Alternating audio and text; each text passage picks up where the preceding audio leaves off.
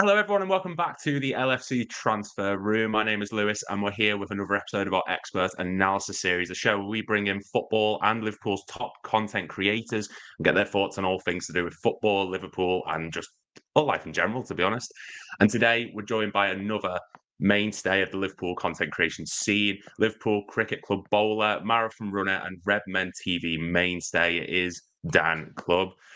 Dan, thank you very much for coming on. You're good?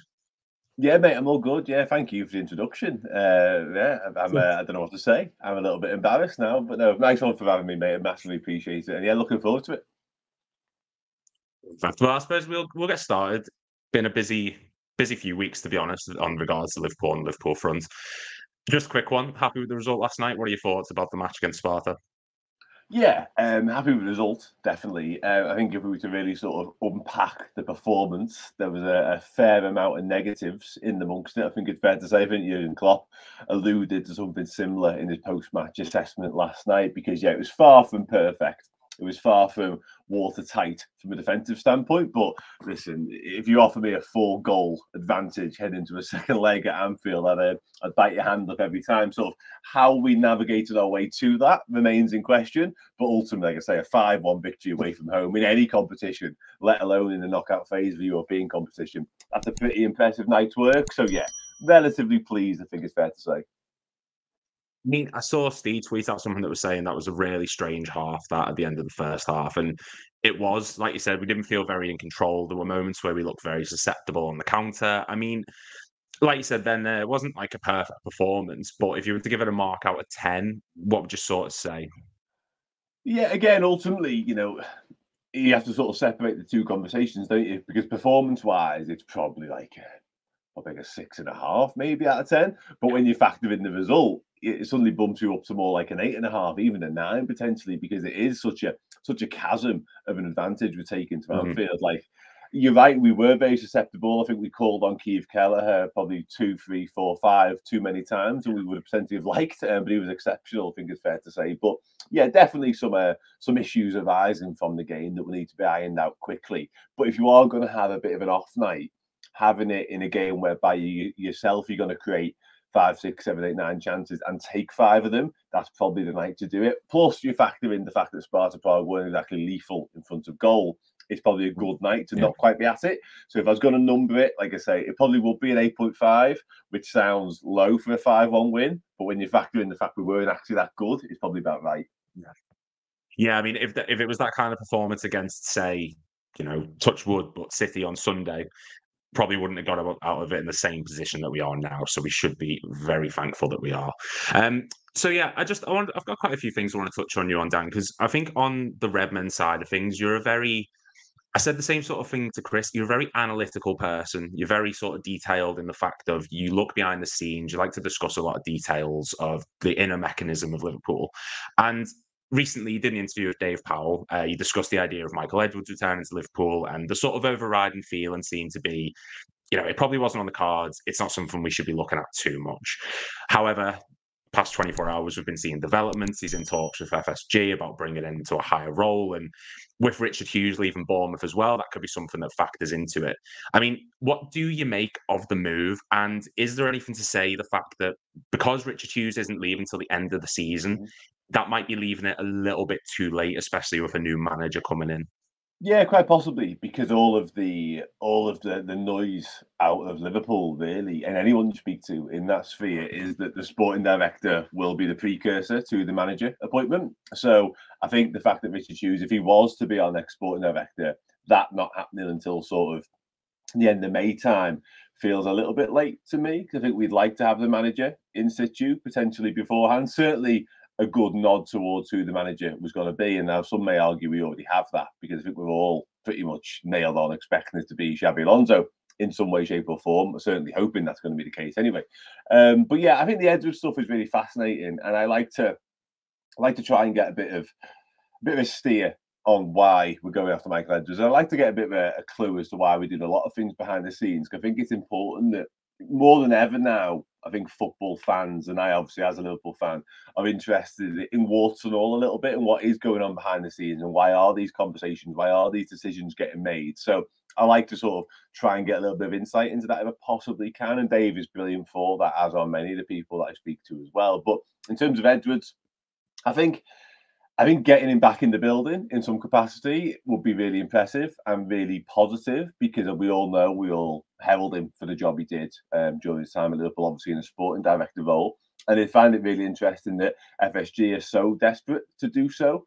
Clearly, they have a very high opinion of him and the way he operates and stuff like that. And the fact they're willing to move heaven and earth and essentially make up a role for him makes you wonder just how highly do they rate him and just how desperate are they for him. You'd imagine very. So it's really interesting.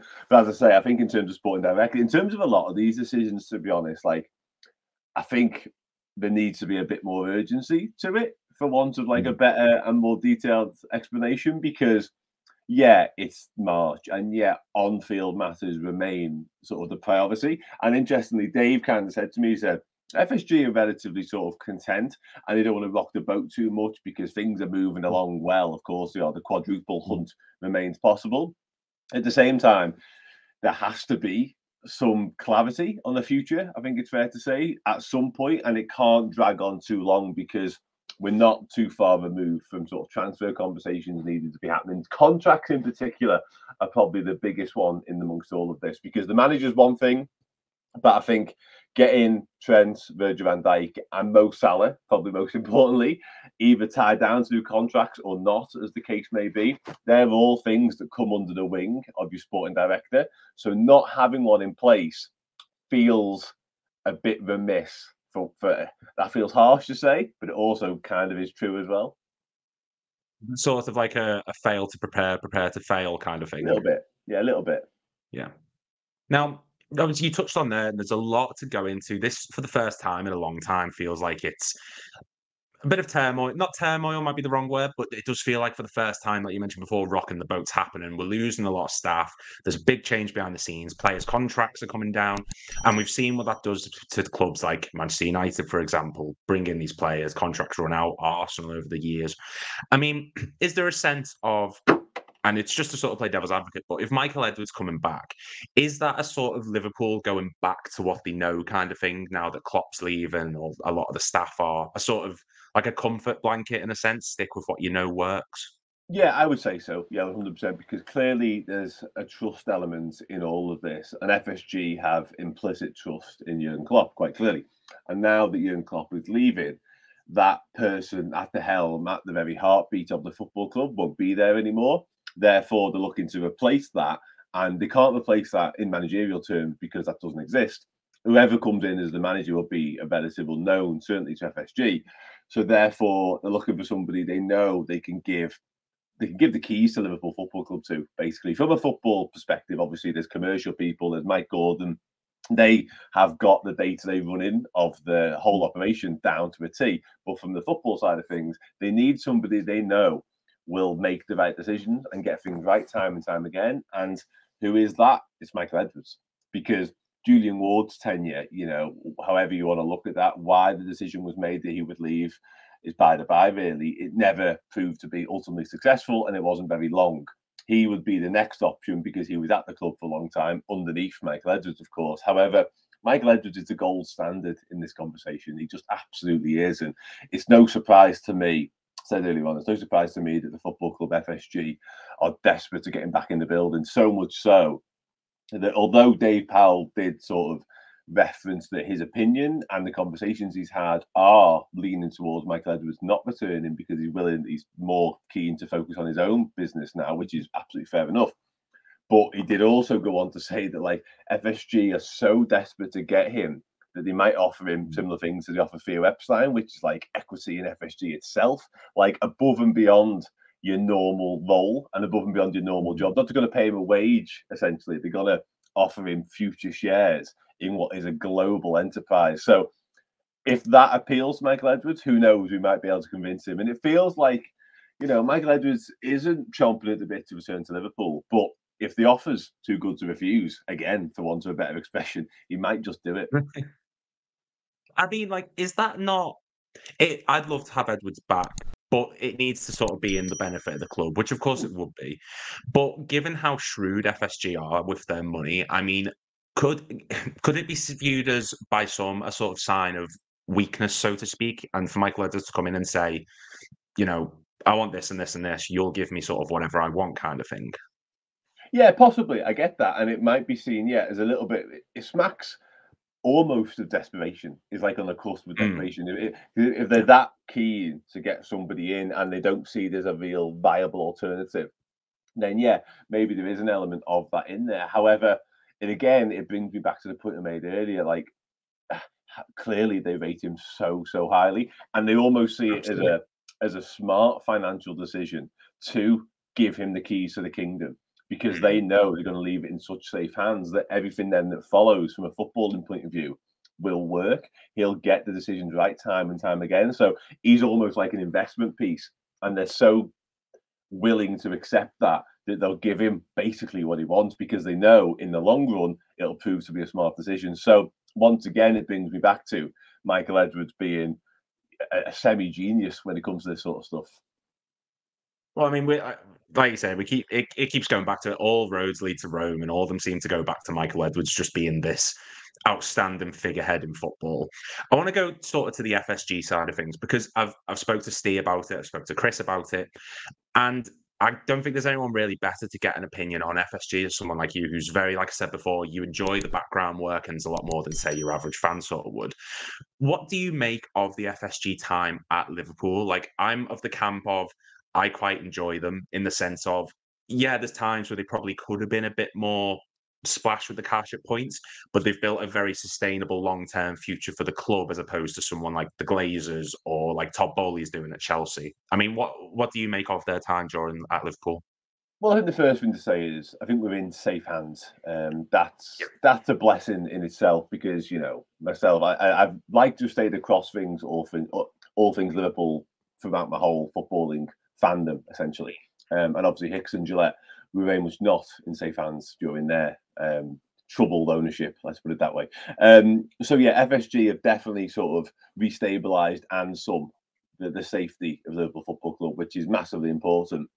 However, to address the transfer dealings things first and foremost, I would have liked them to have spent more money in the past. I'd like them to put their Mhm. hand in their own pocket more, if I'm being really honest. I think the sustainable sell to buy model has been an effective one and it's worked as a tool, it's worked as a mechanism only when we've had Philip Coutinho stroke Luis Suarez to sell and we've had sort of real big outgoings. I think the sales of fringe players has been really positive as well. When you factor in your Dom Solankis, your Nico Williams of this world, we've been able to generate good money for them, which has then been reinvested into the transfer market. It seems to be it's when we're desperate, and there has been times during FSG's tenure we've been desperate for the transfer. We hark back to the window whereby we needed a centre back desperately. Ended up with Ben Davies and Ozan Kabak, and you think if that was most of the football clubs, not all necessarily, they might have been a bit more willing to splash 30, 40 million on a centre back who could well have solved the ailments that we had back there. And ultimately, it wasn't even those two that did, was it? It was Nat Phillips and Reece Williams. But that's when FSG's model and FSG's way does certainly come under question. And that's when I understand the scrutiny of certain parts of the fan base. And also, on top of that, FSG have made some missteps along the way. Like, let's not beat around the bush. Like, ticket prices, trademarking Liverpool, furloughs, a conversation within itself. Like, and the Super League being probably the biggest one amongst all of this as well. They've been Absolutely. far from perfect. Absolutely far from perfect. However, I come back to what I said earlier. The commercial success of Liverpool Football Club Mm. now is gone through the stratosphere essentially in recent times. Appointing Jurgen Klopp wasn't a bad decision either, was it? Let's be honest. Some of the transfers have been really, really shrewd. Some of the transfers have been really, really impactful. When you look at the money we spent on the likes of Mohamed Salah and stuff like that, the value and the bargain element of that is absolutely outstanding. And I like the way Liverpool have operated, and it's a big talking point at the moment. Obviously, Trent adding fuels that particular fire with his sort of this Yeah. means more element of it because Liverpool, the way we do stuff, and I get that, and I'm sort of on board with that. I think that's right, and Man City fans, Erling Haaland, Rodri, will rail against that. Of course they will, but that's my opinion as well. I share that opinion with Trent. It does mean more to me because of the way we've gone about it and the way we've had to compete with a state-funded football club, essentially. I think it's been remarkable, and I'm not sure many managers in world football would have been able to achieve what Jurgen Klopp's achieved because I'm reticent to use the word constraint because we have spent money, of course we have. But again, the money we spend tends to be money that we generate. We're not in a world whereby if FSG say there's no money to spend in the most simplistic of terms, it feels like there's no money to spend. And again, I come back to that window whereby we're pretty desperate to do something and we don't really do anything. And that just shows you that is the example of the way we operate. If there's not money going out the club in terms of transfer sales, there's not money to go and spend. Basically, that's kind of as simple as it gets. But yeah, to come back to it, I think their ownership has been a successful one, and I'd be hard pressed to argue against that. There's definitely been missteps along the way. There's definitely times whereby I'd wished they'd spent more money. And even the situation we're in now, obviously you mentioned it earlier, there's a relative amount of turmoil, a little bit of upheaval, there's some big decisions coming down the line as well. The way at present we're handling ourselves, and yes, I'd like it to speed up ever so slightly, but the way we're handling ourselves and the people we're getting linked to and the potential people that could be coming into the club, again, we're appointing best in class. If the people that I think we might get come in, of course, that could all change. We're appointing best in class, and it's very rare during FSG's time at the club that we haven't done that. Like, it really is. And that's ultimately all you can ask. Is your football club safe? Yes. Is it successful? And are the best people getting appointed into the big roles? Yes. So it's ticking boxes whilst also making some errors along the way. Well, I mean, you've got to break a few eggs at the end of the day, and I think that's what the FSG have done with a lot of it. And you touched on earlier, like there has been times that they probably could have spent a bit more. Now, the sort of sell to buy model in the modern day of football with like FFP coming into, well, I say FFP, but all the financial matters that are coming in. Are we more prepared for it than other clubs are, given the fact that Chelsea are having to bring their spending down, United are having to bring it down, City in a sense, whereas we've always operated within the constraints of the rules? Are we in a better position than them possibly because of it? You'd certainly like to think so. I think FFP or PSR, as it seems to be these days, was absolutely integral to FSG's game plan in many senses. Like, we needed an effective and an impactful FFP for Liverpool to thrive, basically. And the fact that for so many years it has been not those things. It has been a little bit wet, a bit paper thin, and people have been able to circumnavigate it time and time again has impacted Liverpool. Hopefully, those clubs that have been avoiding the rules, for want of a better way of putting it, will face their comeuppance in the near future, of course. Man City, obviously, with a lot of charges hanging over their particular heads. But yeah, I think if it does start to show its teeth, as it seems to be doing in the past few months, and it does continue to do so, and they can make it there so teams can't just essentially make a mockery of it in the future, Liverpool should be in a very strong position to capitalise upon that because, as you mentioned, we've been doing it anyway. Commercially off the field, we're absolutely thriving. There's no two ways about that.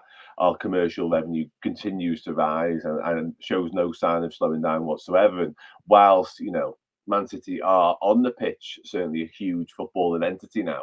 Off the pitch, they don't stack up realistically compared to Liverpool or Manchester United. And Manchester United are on the wane at the moment as well and could face another year of that Champions League footy. So, yeah, Liverpool are primed, I would say, to reap the benefits of an actual bona fide FFP stroke PSR ruling. However, how the Premier League come to that remains to be seen, because even now, to talk about Everton for a moment, like, they obviously get their 10-point deduction and then that appears to be flaky and flimsy at best. It gets reduced to 6. So they haven't quite grasped how to get a handle on all this sort of stuff. But yeah, on Liverpool, I think if they are able to do so, Liverpool have never been better placed to reap the benefits from that, because we are, again, the gold standard when it comes to how to operate in this particular field, in this particular market. We just need it to actually come to fruition, basically. I think that's the perfect way of saying it. And like you said, we're in a very good position. We're in a long-term secured future. Obviously, there's all the changes and stuff, but that's something that's going to get addressed very soon. I want to move on to the manager situation. Now, I know it's been spoken about to death. I know everyone's talked about Klopp leaving, and it's one of the worst things in a sense, but it's one of the best things for him personally. You've spoke a lot about Alonso. You've made very clear why you'd like him as the manager, and a lot of other fans have. But just for the sake of this video, what is it about him particularly that you think would allow him to thrive at Liverpool should he come in? Yeah, interesting one. I think, listen, there's two elements to all of this. There's the intangibles, which is it's Xabi Alonso. There's clearly a connection. There's a bond there pre-existing. There's an admiration for him, and there's the whole the throwaway party lines, but they remain true. Oh, he gets the club. He understands what it means to be part of this football club, and we've been very fortunate under Jurgen Klopp to have not only an incredible football manager, but somebody that understands the football club, understands the city as well, moreover. And Xabi Alonso has that already ingrained into him. So I mean, that's definitely a massive part of it. But ultimately, I've said, again, a little bit throwaway, but I've said a few times, like when these rumours first started to circulate, that one thing that terrifies me more than most in life right now is Xabi Alonso could be the next big thing in managerial terms. And if Liverpool don't get him and he does go to a Bayern Munich, a Real Madrid or whoever, and he ends up being the superstar manager and we miss the boat, that will haunt me forever. So I don't want to live in that world, but just in a more sort of an actual job he's doing terms. I mean, you don't need me to sit here and tell you what he's done to Bayer Leverkusen, took them from 17th last season, got them into Europe in a remarkable run, currently sitting 10 points top clear of the Bundesliga against the perennial champions Bayern Munich. He looks set to dethrone them. Like, it's just an incredible job he's doing. I mean, the football they play there as well is remarkable. He looks like he's adaptable in managerial terms too. He's young, he's fresh, he's got bright ideas. It looks like he speaks brilliantly. There's no two ways about that either. So I just think we're looking a gift horse in the mouth a little bit when it comes to Xabi Alonso. It feels like the stars have aligned somewhat with the timing and all that sort of stuff. Though he might think differently. He might be, more inclined to do another year by Leverkusen and earn his stripes ever so slightly more. But I think as upset and as heartbroken as I was and still am that Jurgen Klopp will leave the football club, when you caveat that with the potential of someone like Xabi Alonso, who again looks to be one of the brightest young managers in world football, who's won the Champions League already at Liverpool Football Club, it feels like the biggest no-brainer of all time. And for that not to happen would be, listen, I think we'd all come to peace with it and we'd all find a way. And whoever was to be the manager, we'd obviously back them to the hilt. However, Xabi Alonso, it just has to be, honestly. And I've had many conversations with many people now, and one with the coach's voice recently as well, Tony Hodgson, who was brilliant. And we did like a whole breakdown on sort of the tactical elements and all that sort of stuff. And why is he the right man? And what makes him so special as a manager, etc., etc., etc. But then you boil it all down and you say, like, what's the answer of your head? And it's Xabi Alonso. So what's the answer of your heart? And it's still Xabi Alonso. So you mentioned a minute ago, all roads lead to Michael Edwards. It's very similar to Alonso. You can sit here for 10 minutes and talk about how he gets his Bayer Leverkusen side play and how front foot they are, the use of the fullbacks, and it's really exciting to watch and it's full throttle. And I'm also quite excited by adding an element of sort of more possession-hungry football, because I think with everything Jurgen Klopp's given us to go off piste ever so slightly, and that fight against adversity, the mentality monsters, the never say die attitude, I love all of that. And the heavy metal football element of Liverpool has been just joyous. I've absolutely adored every moment of it. But I'd be lying if I said there wasn't a little piece of me that was quite excited by something different, some fresh ideas, and a guy who's going to come in and say, you've got all that, harness all that, but also watch what happens if we keep the ball for 20 minutes and stuff like that. That the mixture of the two, the hybrid of the two, makes me wonder what we can become. So someone like Xabi Alonso feels like the perfect man to sort of bring both elements together. So I suppose in a sense, it's similar to like what City are doing, where they dominate possession of the ball and sort of just cut teams out completely. They control the game. Is like that kind of aspect of it. Is that what you'd like to see a bit more? Yeah, 100%. Yeah, and I think, listen, I don't want Liverpool to become Manchester City. Far from it. I'd like us to keep both factors. That like I say, that fast transition, that we're going to come at you with absolutely all guns blazing, because Man City can be a little bit, it's death by a thousand passes, isn't it? Ultimately, it can be a little bit, Yeah, bit slow, a little bit turgid at times. And listen, yeah. they that's fine. They win a lot of games of football. Let's put it that way. But I don't find them anywhere near as exciting to watch as Liverpool. I think the feral nature of us and that full velocity, that full intense nature, the way we play, and a lot of that is down to Anfield and aware of that. But even away from home at times, we can be really, really on it, and it's fire. It's all guns blazing, as I say. It's a joy to watch. I think a blend of the two of them is a really exciting proposition. And when you factor in what the job Alonso's doing now, it looks like he's got his Bayer Leverkusen side playing in a very similar manner to that. And also on Alonso as well, like when you look at the inspirations he's had for managerial terms, the managers he's worked under, like that's a who's who of managers. And if he's taken pieces from all of them, he's onto something very, very special. And again, you don't want to sort of get carried away with managers, because who knows what happens. You're only ever sort of one bad job, one bad run away from being a bit of a forgotten man in manager terms, it feels like. But right now, Alonso's trajectory is just superb. And when you factor in the type of person he is, the people he's worked under, like I say, he feels like he's ready to really explode. And I said this really early on in Liverpool's sort of search or quest for a new manager, actually. The hunt feels much like one of our transfer dealings, whereby we sign someone more often than not who's on a really steady trajectory, but they're just about to explode onto the scene. And I think we'll do something similar in managerial terms, and that leads you to the names we're linked with: Alonso, Ruben Amorim, even a little bit of Julian Nagelsmann, although I'm not fully sold on him. But I think Liverpool will be more inclined to appoint someone like a Nagelsmann than a Carlo Ancelotti if he was available, for example. I mean, well, you mentioned there managers who are on the sort of precipice of becoming great, and the Brendan Rodgers one, for example, felt like that. Where he did well at Swansea, not so much at Watford, but he was up and coming. He came to Liverpool, which was his first big job, sort of thing, and it didn't quite work out at the end. But he had moments. He started off really well, and then it just peaced out towards the end. Now, you mentioned there Ruben Amorim, and he's a coach who, by all accounts, he seems to be like an excellent fit. He has qualities that would really suit Liverpool, and I think he's sort of becoming the second choice behind Alonso. Is there a sort of argument to be made that because of the spotlight on Xabi Alonso, because of the fact that Bayern are coming in for him, they might ramp up the price and all these other factors, that maybe Ruben Amorim's someone that we should be considering a little bit more than he is being considered, just in case?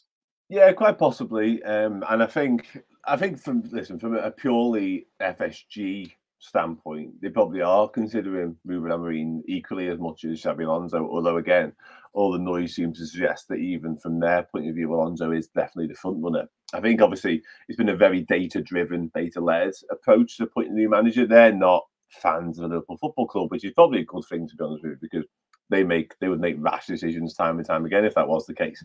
But yeah, I think we're guilty sometimes of romanticizing decisions and things to do with the Reds because it means so much to us. Of course it does.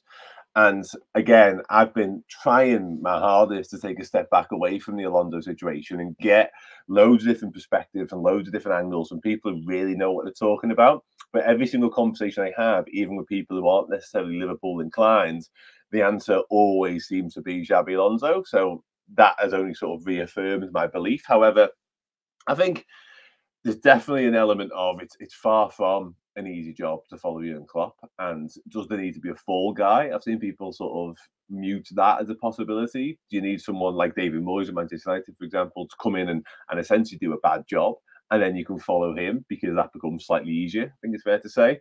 I'm not in that world. I think setting yourself up for failure for an amount of weeks, months, or whatever it may be is it's a bad thing, basically. Jurgen Klopp is going to leave Liverpool Football Club in an incredible, incredible shape. No matter what happens between now and the end of the season, he's not leaving us like Alex Ferguson left Man United. We are looking prime to do something very, very special, whether it be sort of next year, the year after. Look at the academy kids coming through and all that. So whoever the next manager is needs to be the guy, the absolute guy for the future and for years and years to come.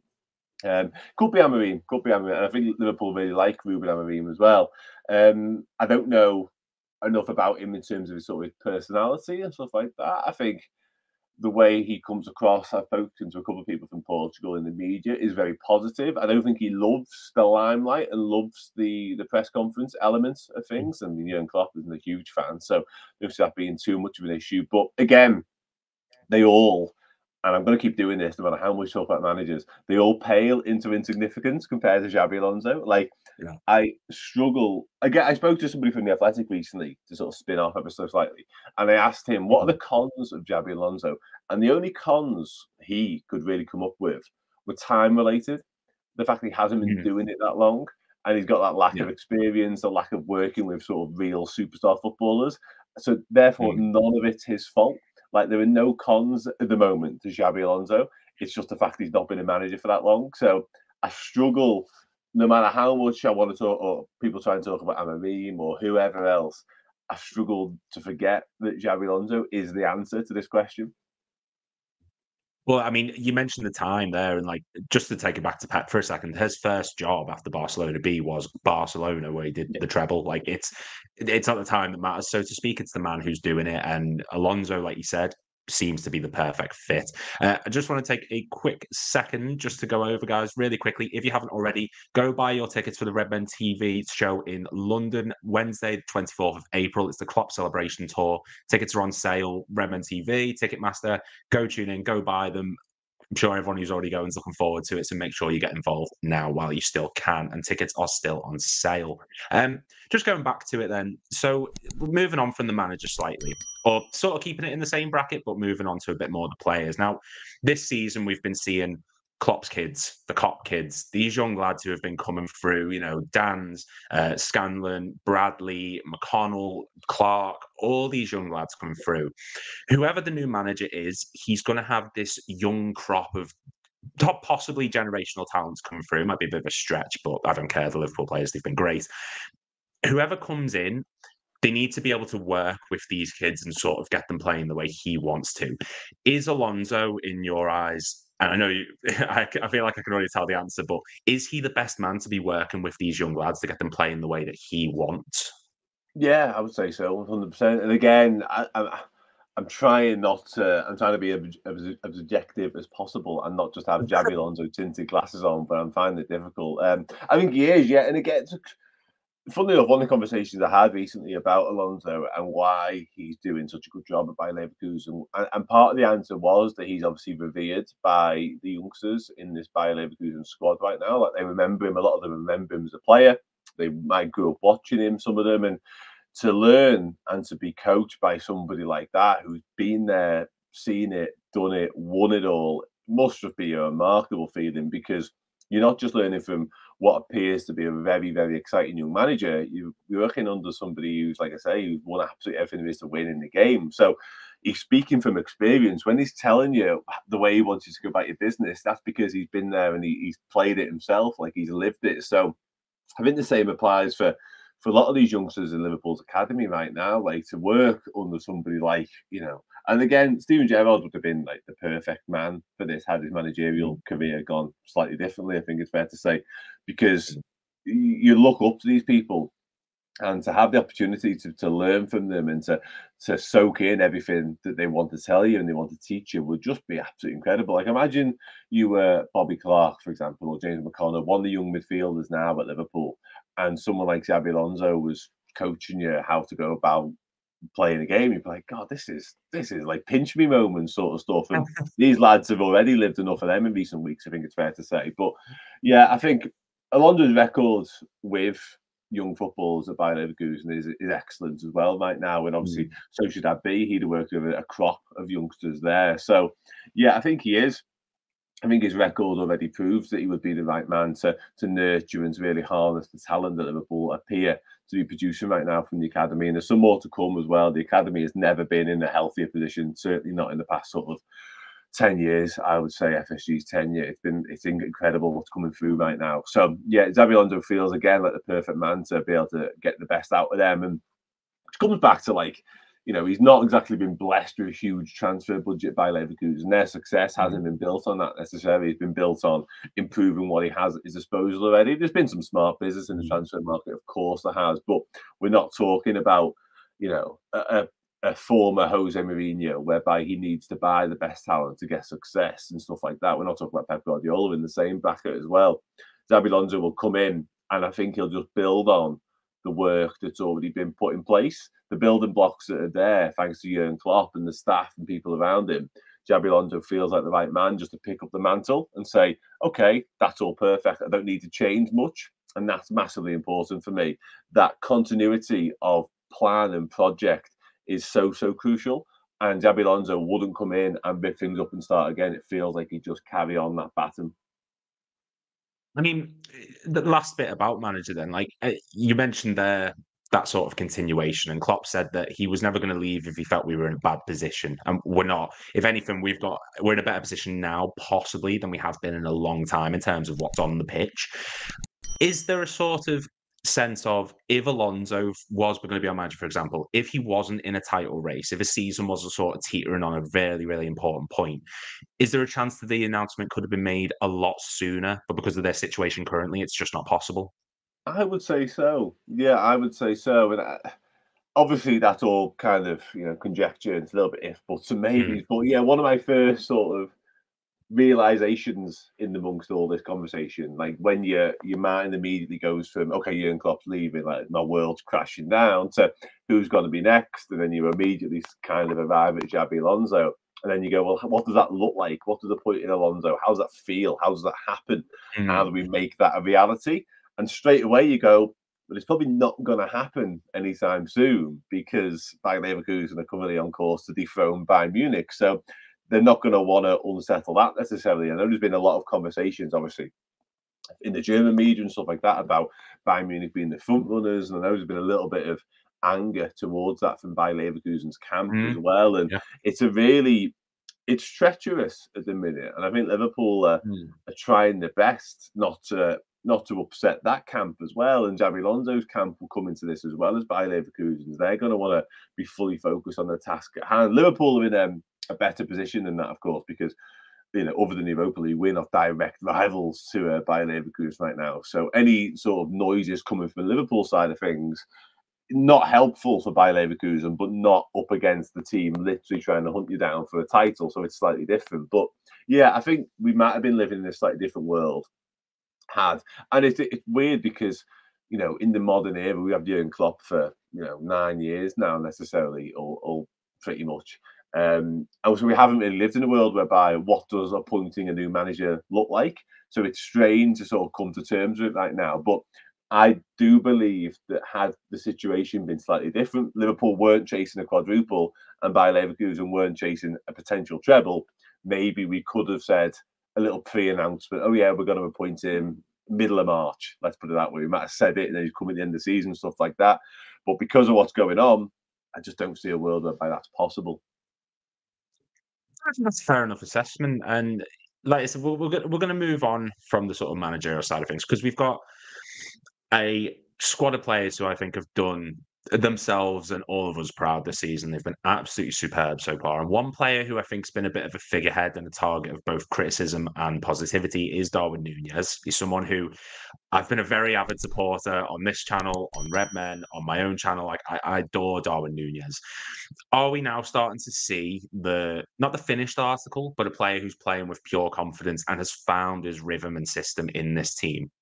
Yeah, I think it's fair to say we are. I think the belief right now he has within himself and his own ability is massively enhanced from where he was at times last year. I think there's no two ways about it. And listen, I've been a huge Darwin Núñez fan since day dot, essentially, because it's clear to see all the tools, all the raw potential was there. He was just a little bit of a rough diamond. And it felt like at times he was ever so slightly lacking in confidence. But I think the fact that he now knows he has the unwavering backing of Liverpool as a fan base, as a support system, has helped him massively.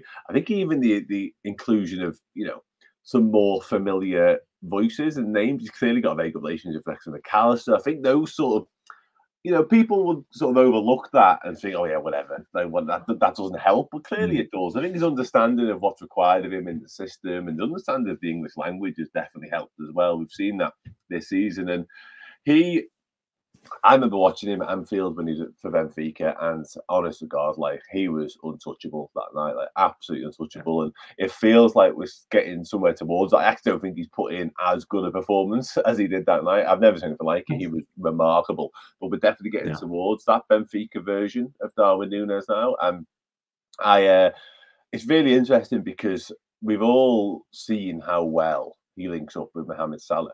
But in Salah's absence, it's almost like his mind's become ever so slightly clearer, because it did feel at times like when Salah was on the pitch with him, his first thought may sometimes have been, okay, where's Mo Salah? Which is fine because it's Mo Salah. But with him not being there, it's been like, okay, I can't look for him now. So how can I affect the game in my own way? And he's been doing it in recent weeks. And again, with Salah returning, if Núñez can sort of find the balance between trying to feed Mo and looking after his own contributions, that would be ideal. But yeah, I think we're definitely seeing what we hoped we were buying in the first place. And ultimately, you know, the comparisons with Erling Haaland didn't help last year, but they're very different players and we play in very different manners, as I mentioned earlier. I think Haaland's perfect for Man City, and I think Darwin Núñez is perfect for Liverpool because we need more from our front man. He can't just be without doing a disservice to Erling Haaland. He can't just be this utter goal machine and just hangs around the box and just bangs in goals for fun. That's nice, of course. But the way Liverpool go about our business, we need a bit more. And Darwin Núñez provides that and everything else. He is, you know, all the cliches. He's chaos. He's a nightmare for defenders. But he's ours and we love him. And as I said a moment ago, right now, he is absolutely firing. And it's just a joy to watch. No, it's an absolute. I said last night, it's a privilege watching Darwin play when he's playing like that, because he does things that just like that first goal was unbelievable, and he's really is stepping into his own. Just before we move on to the last part, I just want to get your thoughts on Cody Gakpo, because I know he's a player you think very highly of.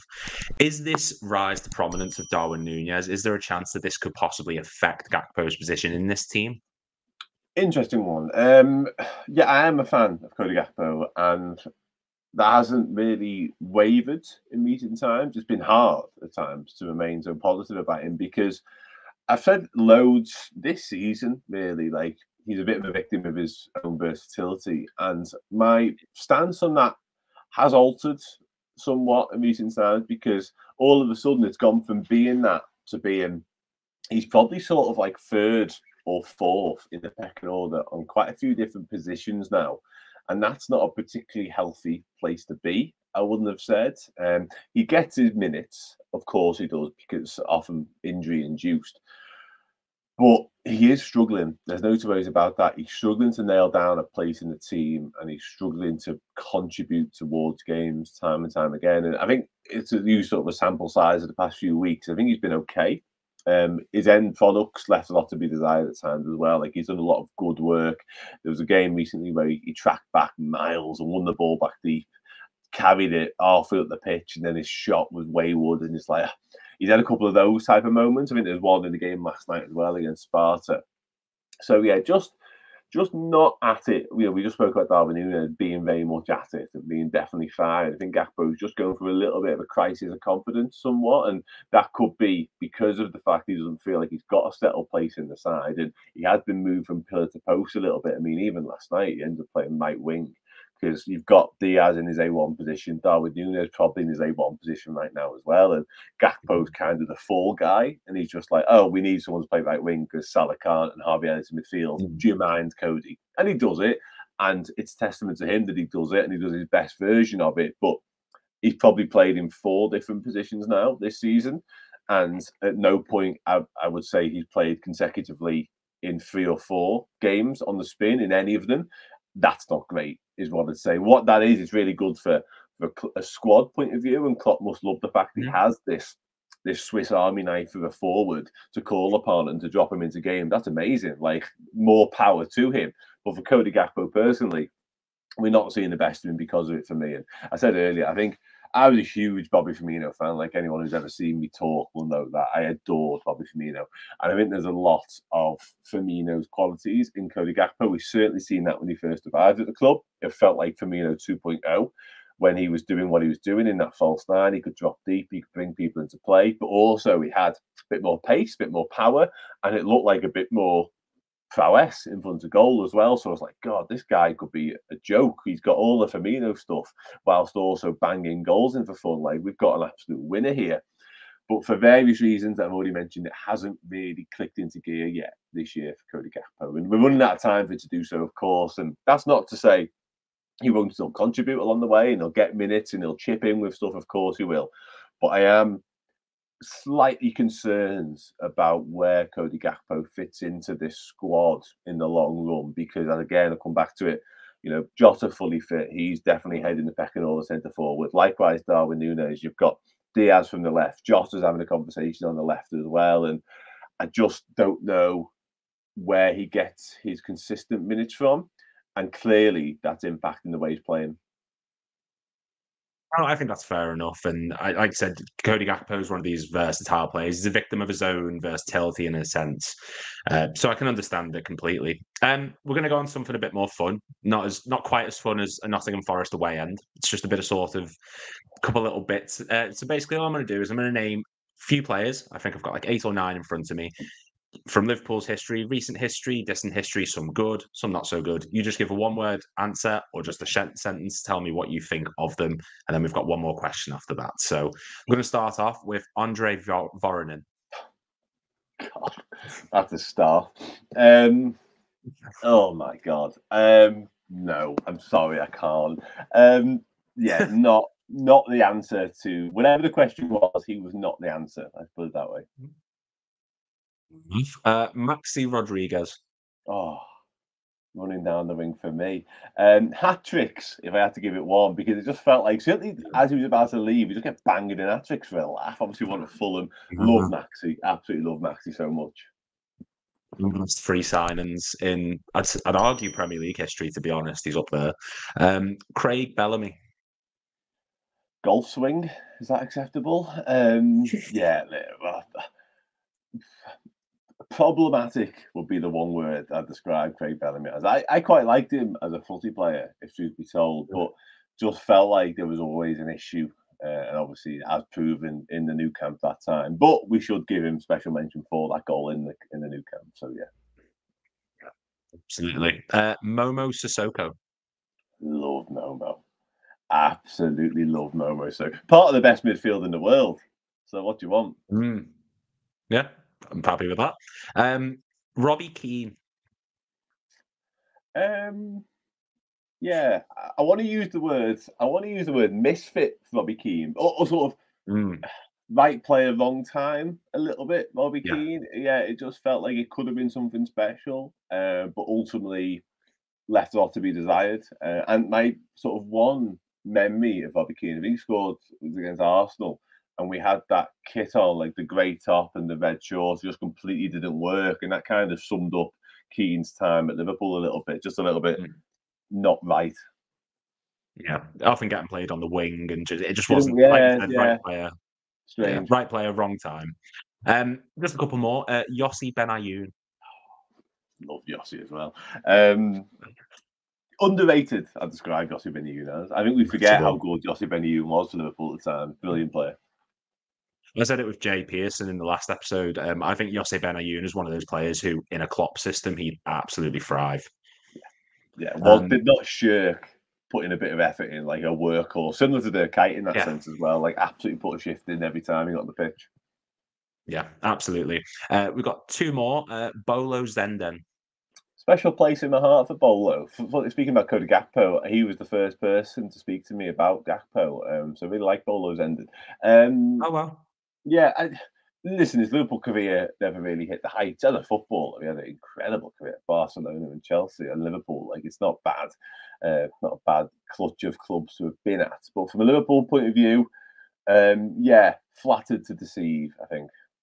And then we've got one more on this list before the last question, and you've already touched on him, so this is your chance to sort of give him the love and praise that you think he deserves. Roberto Firmino.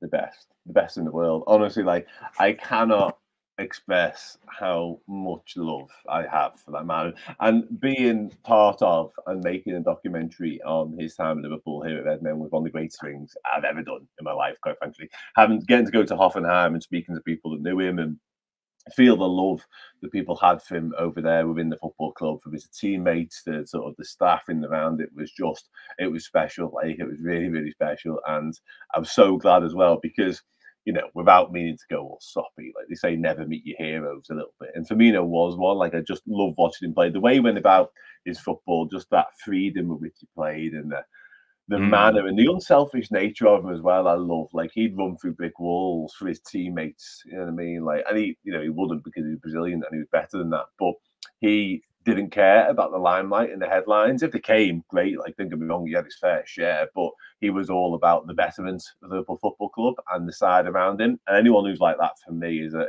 big winner in my box. So yeah, I was so pleased, having, like I say, adored Firmino from afar, to get sort of up close and personal with people that knew him, to sort of get that warmth back, and to realise what I hoped was kind of true as well, was really special. So yeah, unbelievable footballer. Now, we've got one more before we shoot, and this is for you. Again, I asked this to Chris. I've asked it to a couple of people on this channel. I want you to describe for me your perfect trip to Anfield. So it's what you're doing before the match, who we're playing, what you're doing after the match, the song being sung, the kit being worn. Your perfect trip to Anfield. Okay, interesting. Nice. So, people may or may not know this. So not potentially a bit of breaking news for some, but for some people might not be aware. I don't drink, so at all. I'm one of those weirdos. Don't drink in the slightest. So most people probably say, "Oh, go to this pub or that pub." I probably wouldn't, if truth be told. I'd probably go to Costa on the way, to be honest. Grab myself a coffee and have that on the way down to the ground. Put it in a bin responsibly just before walking into Anfield. We'd be playing